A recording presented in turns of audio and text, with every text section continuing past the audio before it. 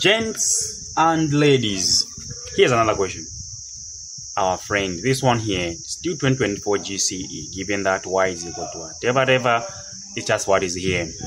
Alright, so how do we find dy dx? Alright, so given that y is equal to 4x to the power 3 minus 2x squared plus 1, how do we find dy dx? Well, anytime you ask to find dy dx, in short, we are reducing this function by reducing its power, alright, by 1. Its power, each part of each, like this part, that part, and that part, each of these powers is being reduced by 1.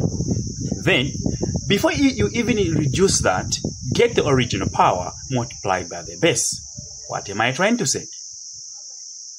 So, in this case, dy dx, which is the differentiating this one with respect to x. This is how you say it. We are differentiating the function y with respect to x because there's x there.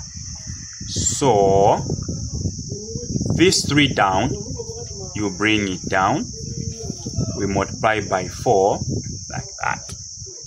Okay, maybe let me use the bottom part. Looks like space won't allow us. Let's do this. So we are saying dy dx. So this 3 drops down, right? We multiply by what? 4.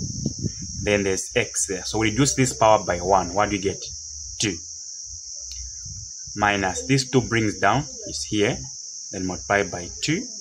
Then if you reduce 2 by 1, what do we get? Just 1, right? The derivative of a constant is just 0.